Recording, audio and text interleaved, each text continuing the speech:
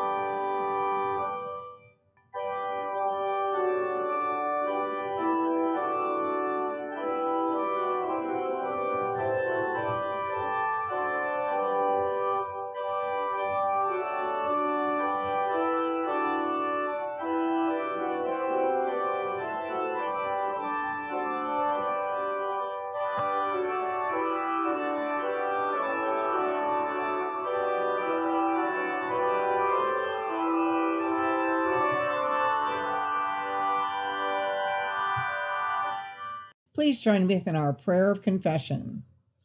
Embodied God, remind us that we are surrounded. We are surrounded by the people that you have created and by the many gifts that you've given them to share. Remind us of our own gifts and the ways we may use them in community. Amen. Surely the good news is that, beloved in Christ, know that you are God's own. Through divine love, you are free to begin anew and the work of living in compassionate community. Having recognized the many gifts that we bring and receive from one another, let us share what we have in gratitude. For all the gifts that we have received, and for all those that we will use in service to our neighbors and our aliens in our midst, as enjoined by Christ himself, let us join in prayer. May these tangible gifts make known to the world that God is within us and among us always.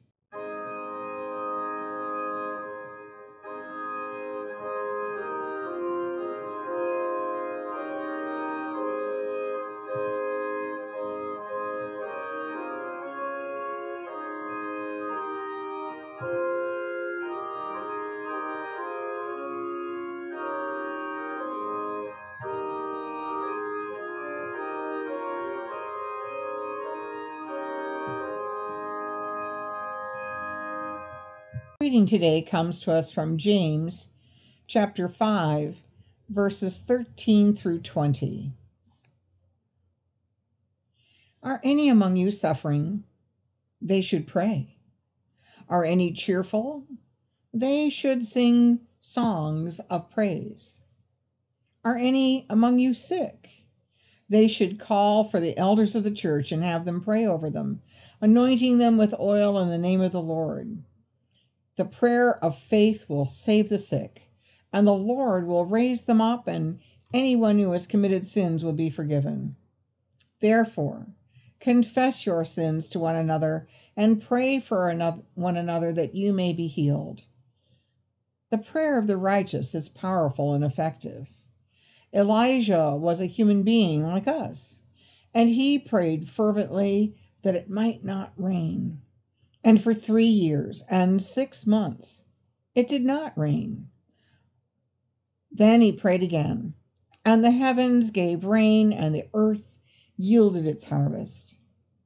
My brothers and sisters, if any among you wanders from the truth and is brought back by another, you should know that whoever brings back a sinner from wandering will save the sinner's soul from death and will cover a multitude of sins.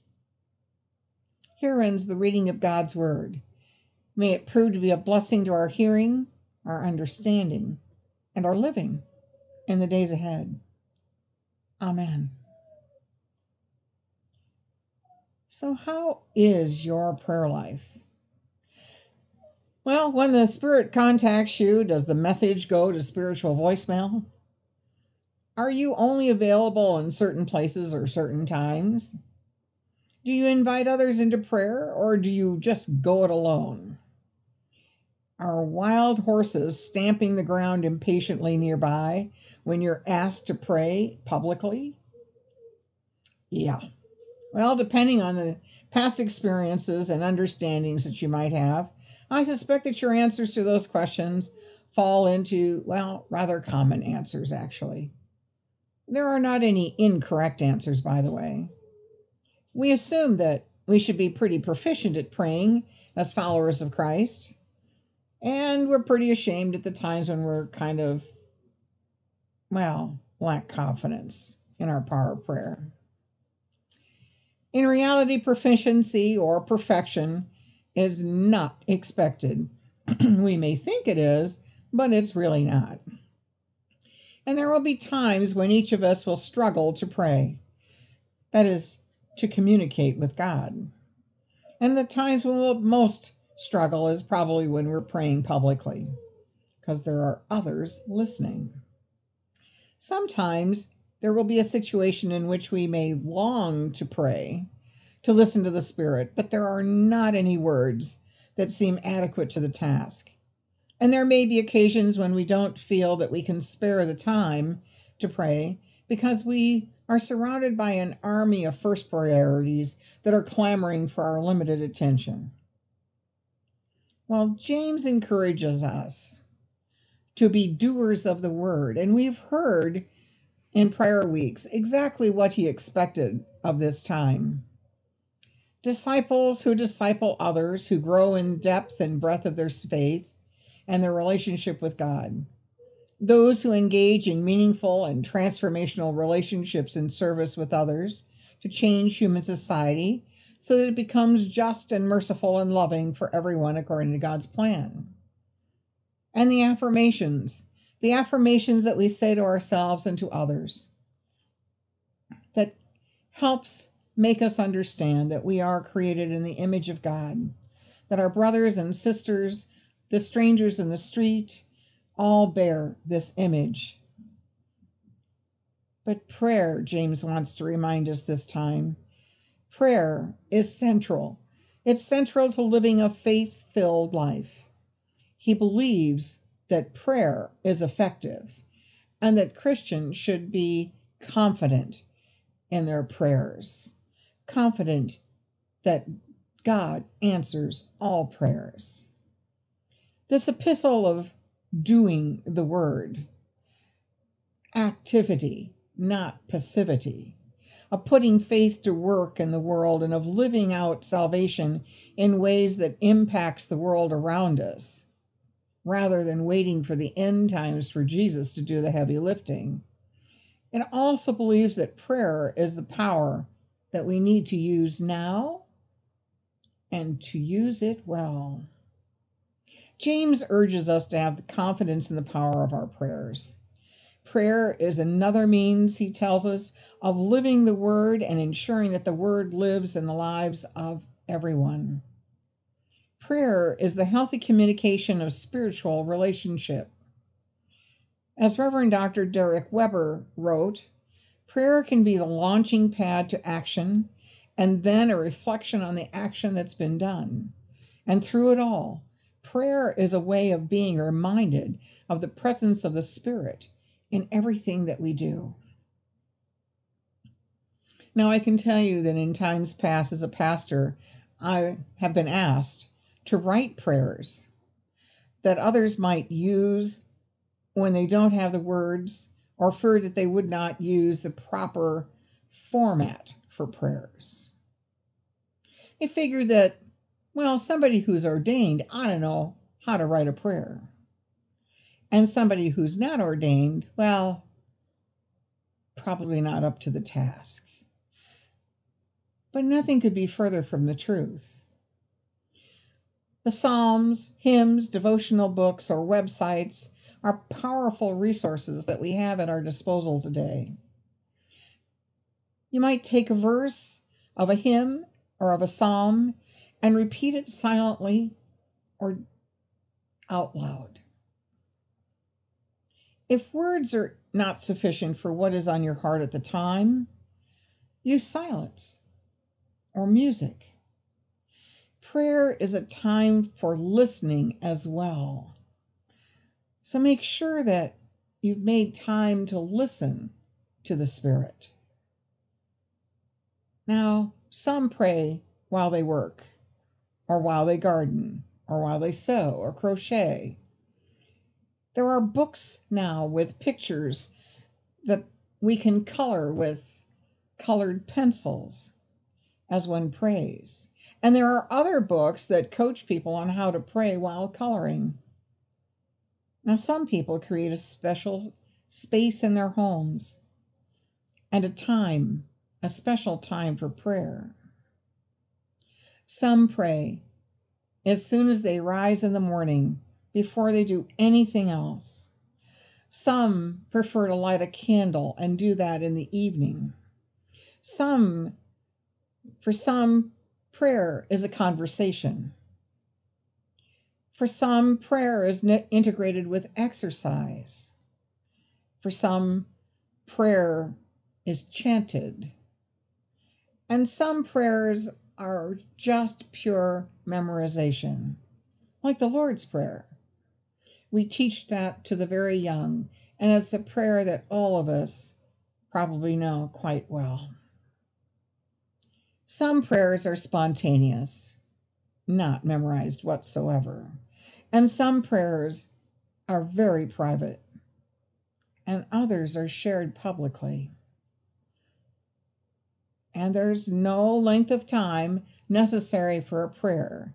So those of you who are hoping that the pastoral prayer can be shorter this week, I'm rooting for you.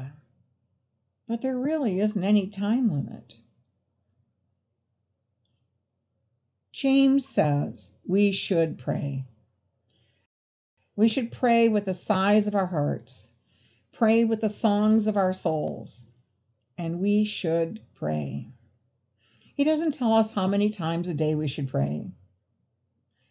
It could be 5, it could be 3, it could be once. It's all good. He tells us that we should pray together when it's possible, to call on help when our own prayers may seem to be bouncing against the ceiling, lost in the clouds above our heads.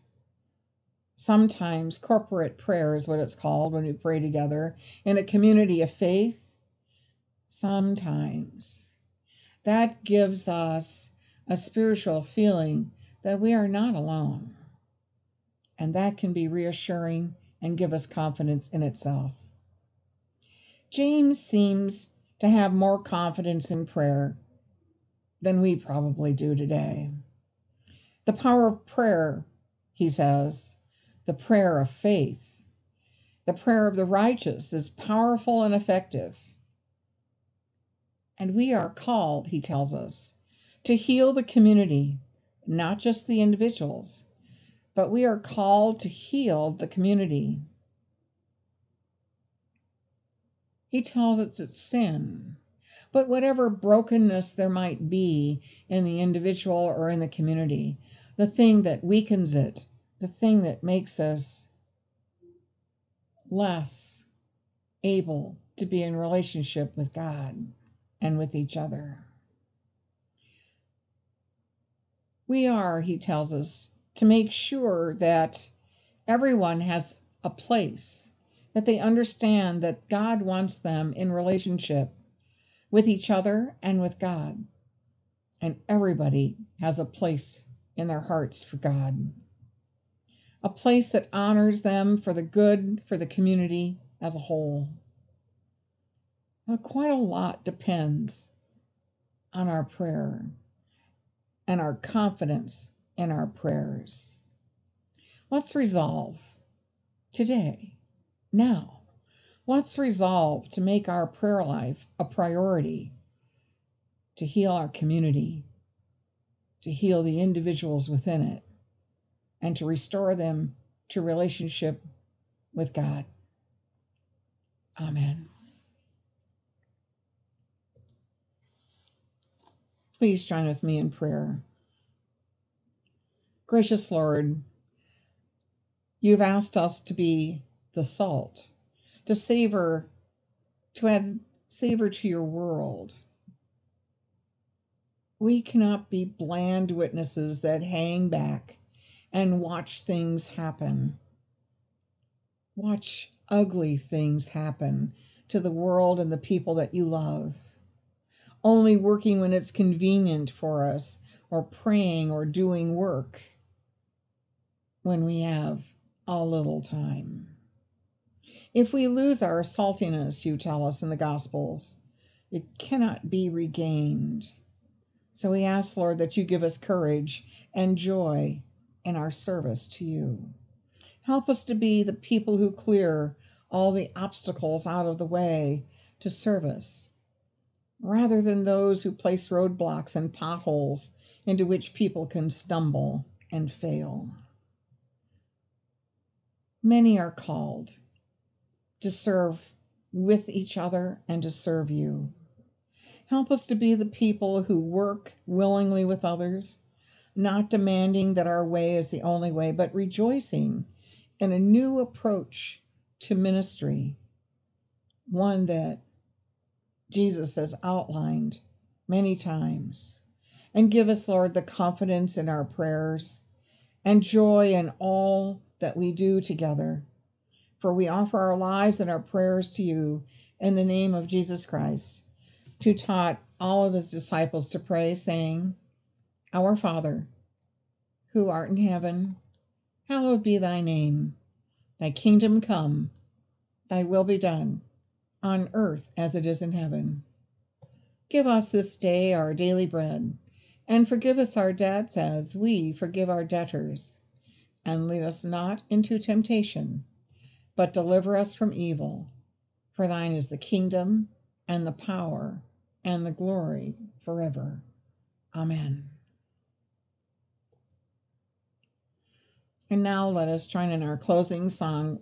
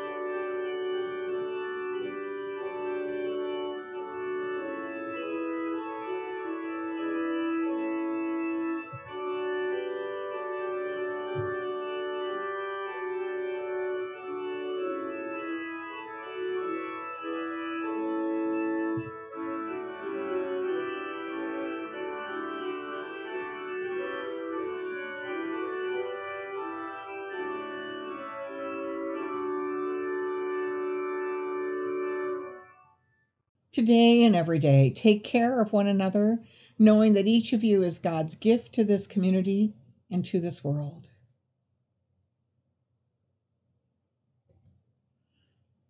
We're grateful that you joined us today for worship at Olivet Presbyterian Church in Cedar Rapids, Iowa.